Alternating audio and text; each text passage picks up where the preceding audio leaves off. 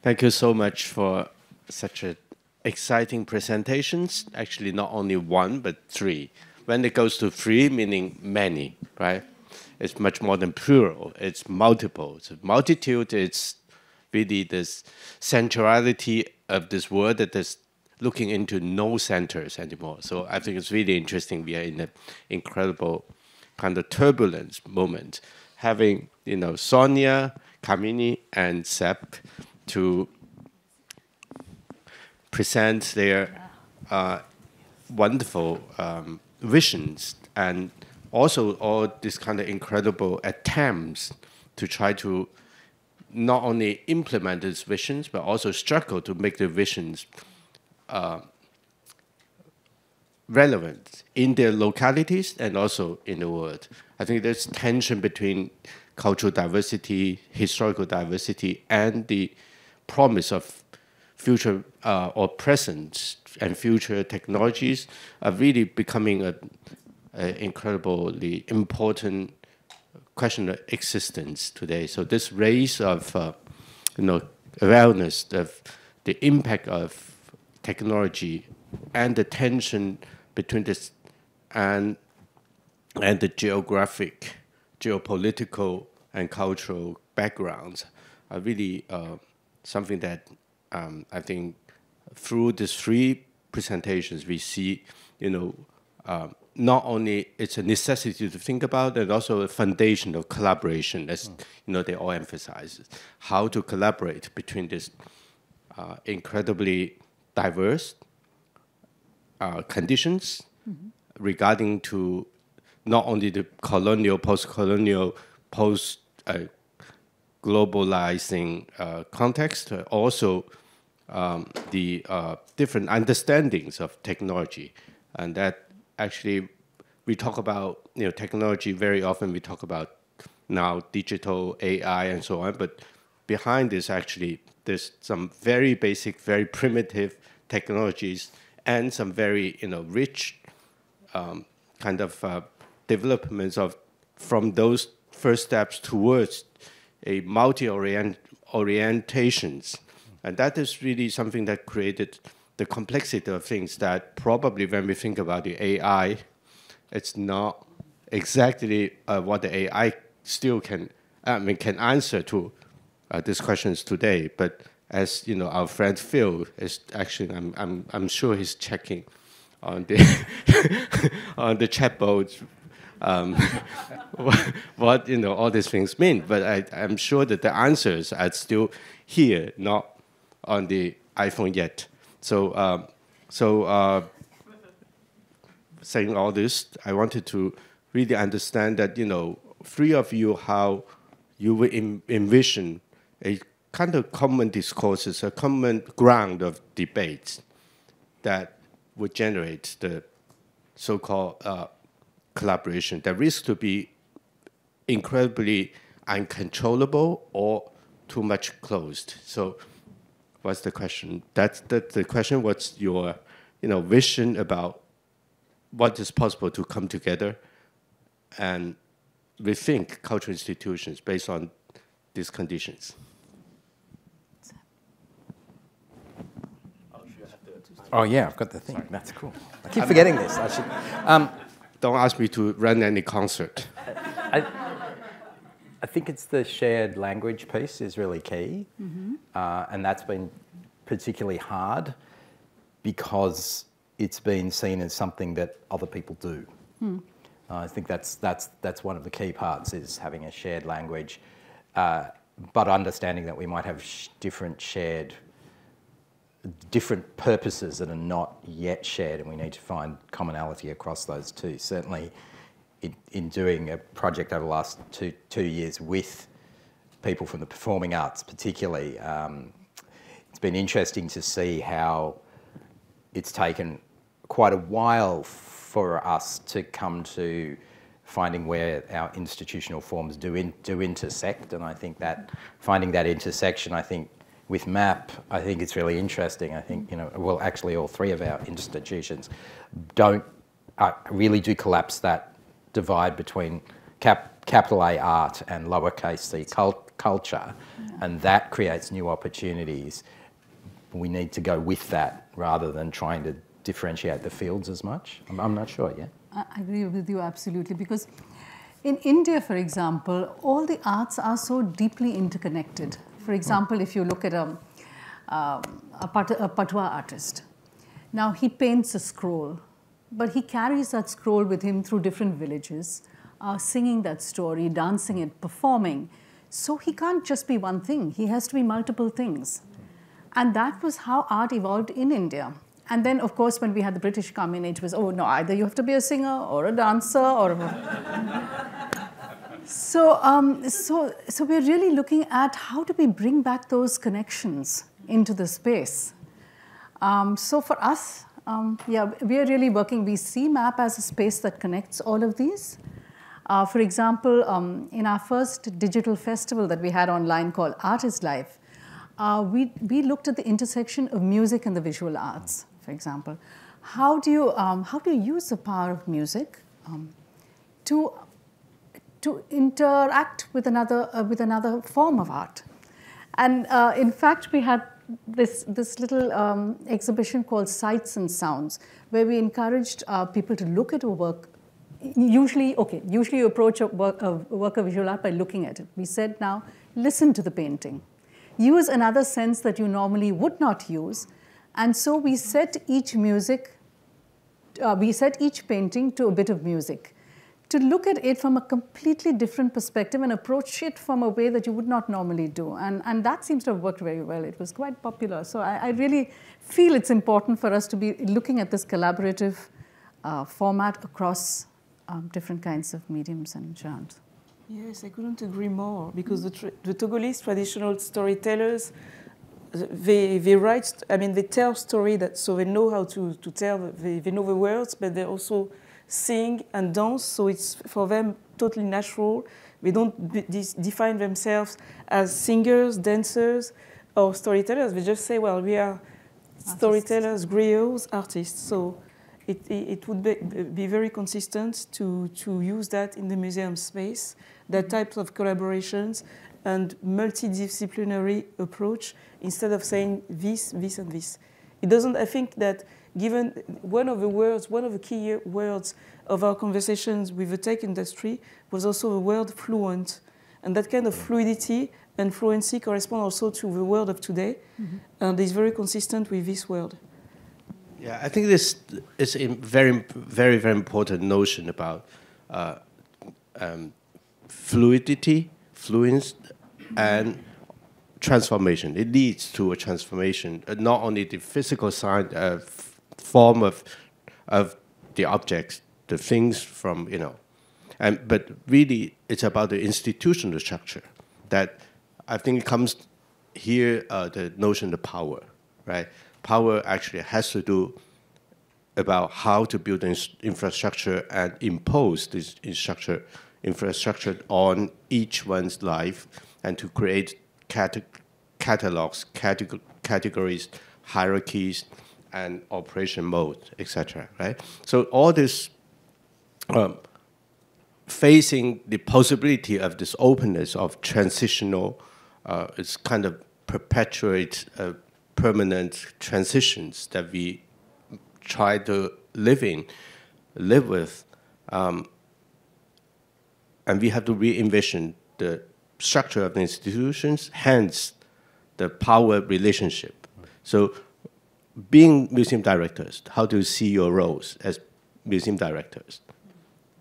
Being a powerful person, not to talk about power of art or power of museums and so on. I guess for me it's sort of having a more rhizomatic approach to organisational structure, and focusing on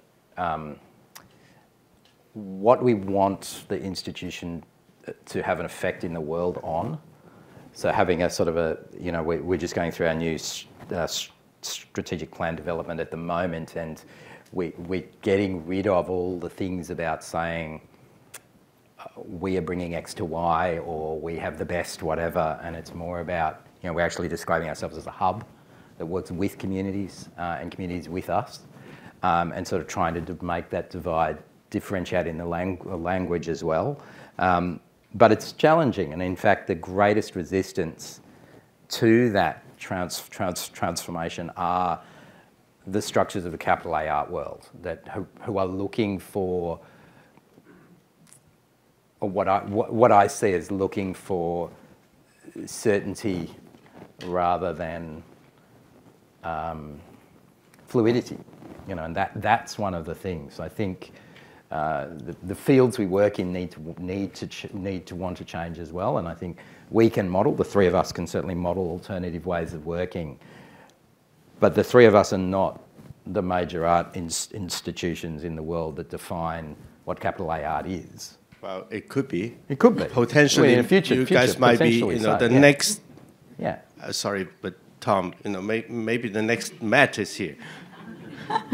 No, I honestly think we cannot assume that position of power anymore. It makes us just look silly and irrelevant in today's context, because in spite of the scholarship and learning that museum professionals bring to the space, there is a huge amount of knowledge that resides within the community. That's right.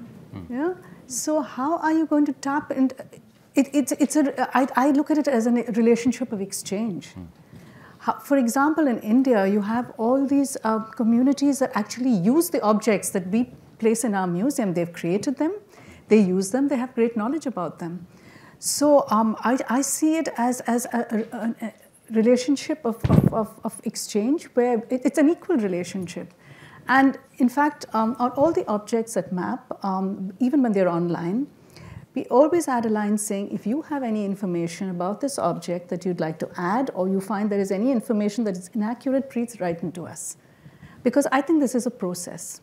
It's not that we get everything right, and knowledge is evolving. People are constantly adding to something. Something which had a certain position a few years ago may not have that same position a few years down the line. So I think it's just important to be able to open to changing positions. Yeah. Yes, and I think that having a position of power is no longer what is expected from us. And we have to learn also from the local communities. For instance, I learned when I was working with a mason for the transformation of a place, I learned so much. One of the masons was also a traditional healer. So we learned with him, and the architect, we were discussing the fact that, well, he knows so much, and this traditional field of traditional healers, or inhabitants of several areas of the city, they have, or even the traditional communities, when you discuss with them for the exhibition that we did, Togo of the Kings, we learned a lot from them. So of course, when you discuss with university scholars, they say, well, we are the one who have the knowledge. Not all of them are willing to share it, but when they saw the exhibitions and saw the result of it and discussed with them, they understood that they have more to share than they would have expected. And I think that a museum should be an enabler for gatherings, for having people from various horizons to be able to discuss and meet. Yeah. So we are really in a humble position of not knowing and learning from the others as well. I think that your statement on your website would have been really radical 15 years ago. Mm-hmm. And I remember when the Brooklyn Museum in 2005-06 put that sort of stuff up, and we copied that at the Powerhouse a couple of weeks later. It really did create an interesting friction. So it's really fascinating to see how fast those things have changed, although we also feel it's really slow. Mm-hmm. But I do think, you know, my museum, which does curate film and recommend games, you know, we have people coming to us and saying, well, what should my children play? I don't like all these violent video games. What sort of video games do you recommend we should play? And that opens up a dialogue. So I don't think we can. The power doesn't dissipate, but the relationship with power changes. Similarly with film. So we, you know, within the curatorial teams, you know, I'm trying to build this notion of open curation where the curators are showing that they're working, much like that view source model of the web, where you could look at someone else's work. So that sort of sense of the transparency of curation so that the reasons the curators have chosen things are not assumed, but shown. Mm-hmm. So then they become contestable by the community, but it doesn't also water down that sense of expertise and deep knowledge that comes from experience. Mm. So I do think we need to be careful that in this world where expertise has been explicitly removed as part of a right-wing project to basically move away from democracy, you know, we need to be careful that we don't accidentally fall into that. Mm. Experts are super important. I want to get vaccinated by people who have done research, right? And so, you know, like I really do. But it's the contestability of that is important. There's a transparency of why we should trust people, rather than you should trust people just because they work in a museum. You know, they're the director, yeah. That's that piece that I think is important. Absolutely. Great. Thank you. And I think it's time to actually turn to the audience, because actually here there are 2 empty seats, which is usually the power center, right? You guys should be sitting here. So I just found out there are 2 seats, which one is occupied by an iPhone and some old papers too. You know, yesterday we were visiting all these tech companies. We noticed that the only paper that exists is toilet papers. Right. Now, you know, it's time for you to fill up these positions. I think it's really important that, you know, according to the logic that we try to promote here, we try to put ourselves into the dirty water to test when the institutions are retreating from, you know, the central power position. The public takes over. Of course, you are all directors and, you know, experts and so on. So it's not so innocent neither. But it's important that your voice can be brought in to fill up these 2 seats and merge with theirs. So please.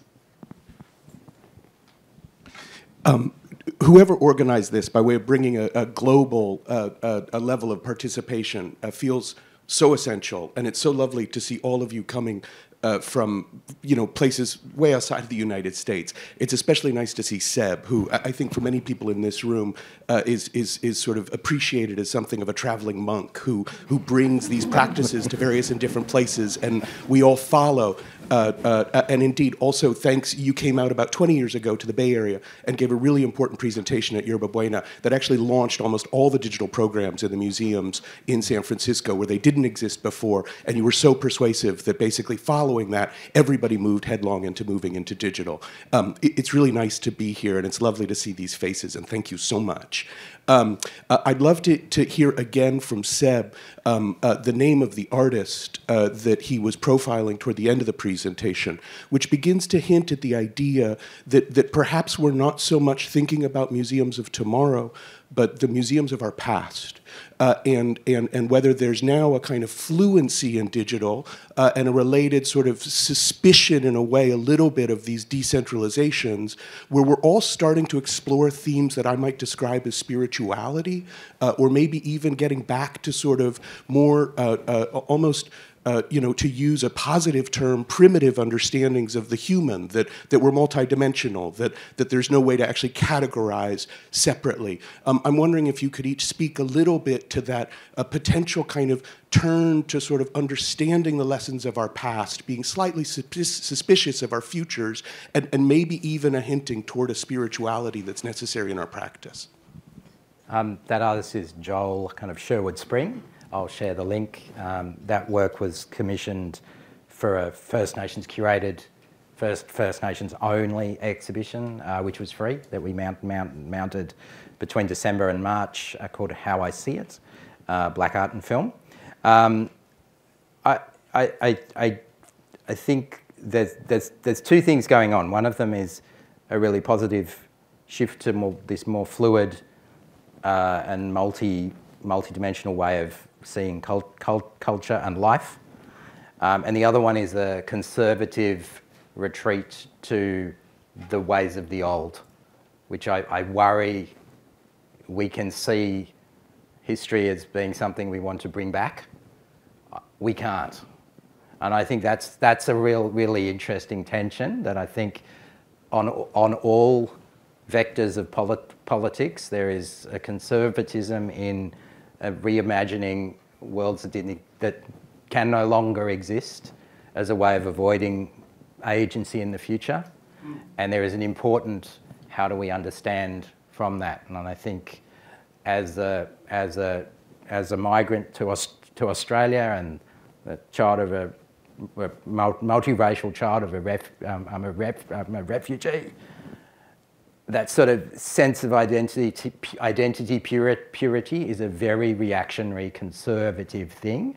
And I'm very cautious of any moves towards that. So there are many things we can learn from each other, but I think it's really important to move into the future with agency and collective action where we learn from each other rather than divide by identity, which I do see in some of the spiritual reawakenings. And California, of course, being a home of, the adoption of practices extracted perhaps from other parts of the world. So it would be very, it's just, I don't know, it's complicated, right? I love the poetry you brought into your question, but I don't know. In a country where we're living, where people say, why would I go to a museum? I mean, they're just dead objects there. So the challenge is really to help people understand why this object, the whole idea of storytelling, and why this object is relevant to you now. Why would, say, I remember seeing this old pot, and everyone looked at a black cooking pot in the exhibition, and they were saying, black cooking pot. But this was a pot that was over 1,000 years old and had been taken by a tradesman traveling from Gujarat in India to Iran, and was found there. But obviously, a terracotta pot which could have broken easily, but which it was some source of comfort to him to create his own food in an alien environment, and that he traveled with everywhere. So these are the stories, and why, the idea of food and how it is comforting to you and how it binds you together through cultures. And you can see that in the pandemic, how everyone was cooking and baking and whatnot. So the whole idea of what brings us together and gets us to connect with each other and brings us sources of comfort. So I think these are the important things to share with people in the work that we do. Yes, I agree. It's about exchange, communities, more than nostalgia of the past. We're trying to build communities that will also contribute to creating the future. And even when you do an exhibition with old objects, the old objects always resonate for us now and new and changed. And we are speaking about spirituality and poetry. It's also for the visitors, according to their mentality of the work of the artist, to have that kind of dialogues. So, thank you. Hi.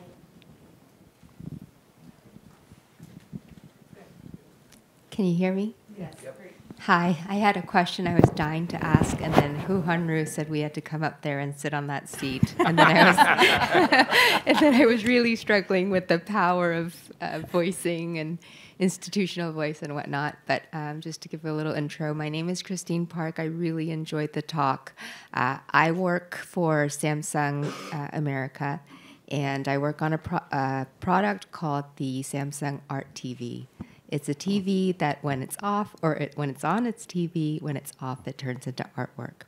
I come to Samsung quite recently by way of Christie's San Francisco and the Asian Art Museum. So this tech versus art is a new area for me as well. But the dying question I had, and the one that I struggle with most right now, I would love to bring museums and art through the TV into the homes of many. I am having the most difficulty with licensing issues with images. And I would like to hear a little bit more about your thoughts on how to get over hurdles with licensing so that we can share art with more people through technology.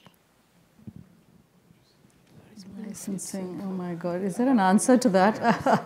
Well, Seb, maybe you have a collection. All my collection's in copyright, so I feel your pain. I'm not trying to make a commercial product out of my works. I think that's where the real challenges will lie, and I think licensing is absolutely critical for artists to get paid.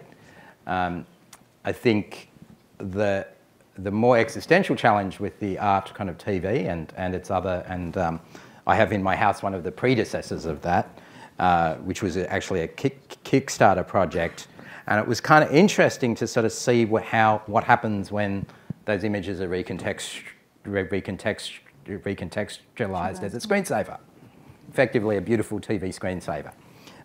Elegantly done in the art kind of TV's case, so it looks like an artwork. But it does bring, for a lot of museums with those collections, an interesting challenge in the relationship with the artist. So, you know, we have video artworks in our collection, including Joel's. I would love to put Joel's work up on our website, but because it's a dual screen work, for the most part, we don't feel we can replicate it to the degree that the artist would want, which keeps it off the internet and keeps it off the TV, even if Joel did want to have it appear in people's homes. But the sort of notion of people sitting with the work for a long period of time and engaging with it is different to being wallpaper in someone's house. And I think there's an existential question for us around that. And there's plenty of stuff that's now out of copyright, but that's also being trained. That's the training fodder for the generative AI tools, which we have mixed feelings about too.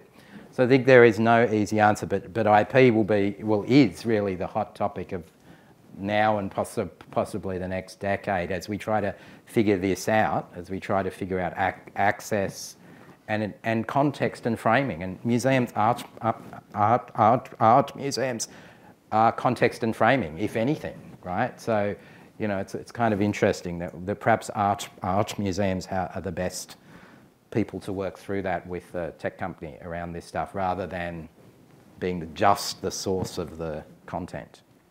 We would love for your digital exhibitions to have more life.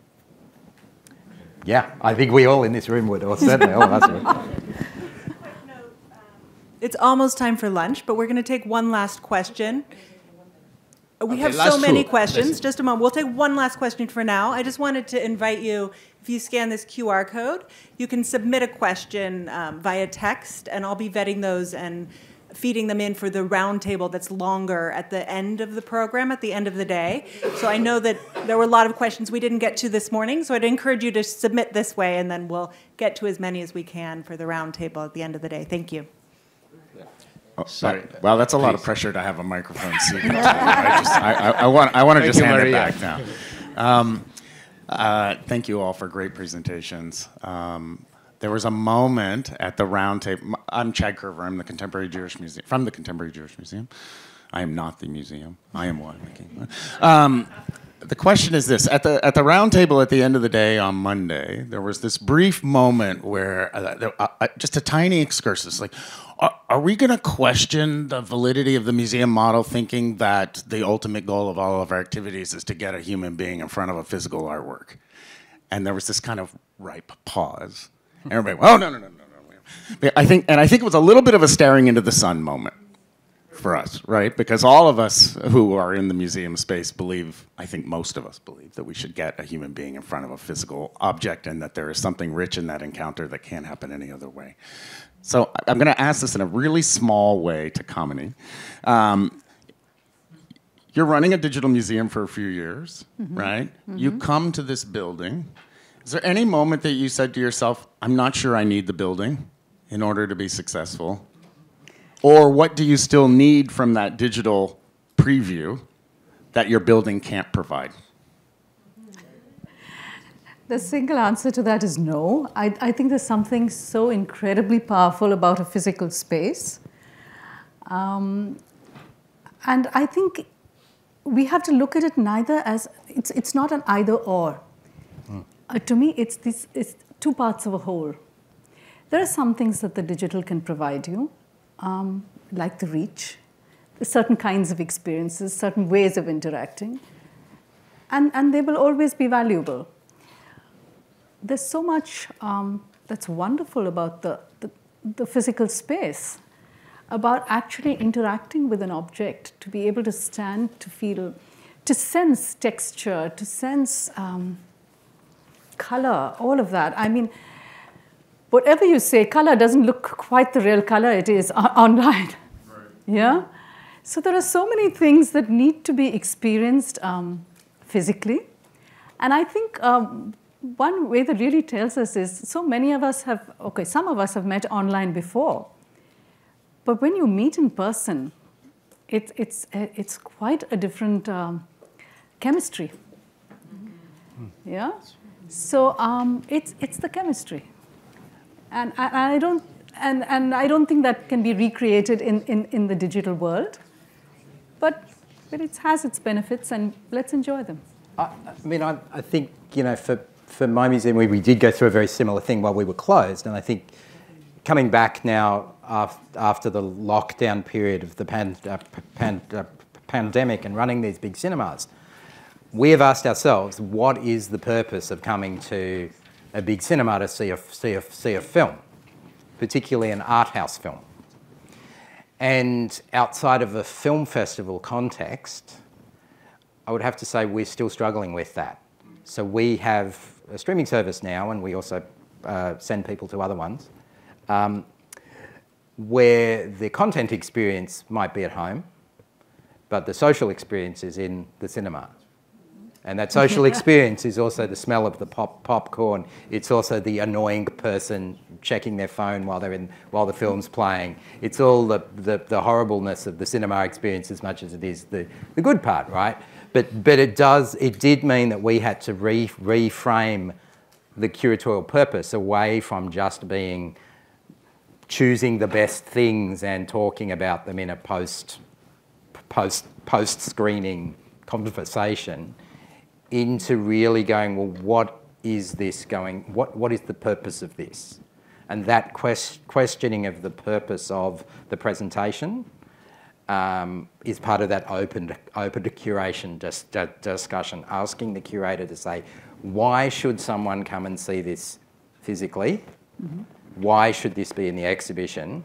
Because now you will have to answer that question, because I could see it on my Samsung Art TV on my couch, just as you could see most of the films, play most of the video games. What you won't get, though, is this other thing that we need to define and be very transparent about that. So the thing I didn't show was the lens, which is the thing that when you come to my museum, you walk through that Goddess exhibition, for example, and you see, you know, the Marilyn Monroe dress, or the Bollywood posters and the films, Parkiza, that when you go home, you will get the streaming links for that film. Because the experience in the gallery sets up an interest in that in a context, but then actually watching that film is much better at home with your friends and family, and I would hope a really great curry as well. The food part is really important too, to making sense of that film experience. And you know, you think about the Bollywood film experience in a cinema, it's very different to when you present that in a museum, where you don't let people bring in their food, you don't let people sing along, you tell people, you know, like, it's that kind of going with what it is that makes it different. And I think we've been quite reluctant to foreground the audience, and that's really what it's about. You know, to add to what you said, Seb, when we opened the museum, all the activity on our social media handles on our website went up 10 times. So, and I think, Suhanya, you said that as well, right? Yep. So we are seeing how the physical affects or encourages the digital or the other kind of interaction. Most people in the world have never visited a museum, and I think when we met with Amit Sood from Google Arts and Culture, I remember Amit's early conversations with museums in the 2010s, the very early 2010s, and Amit was saying that most people have never been to the museums or seen these collections, and that's why it's important.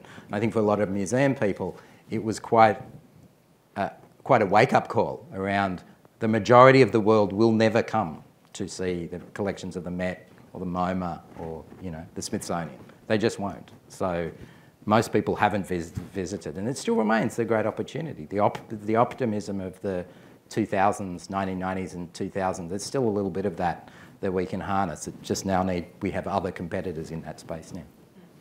Okay. So thank you so much. So now let's have some physical food. Thank you.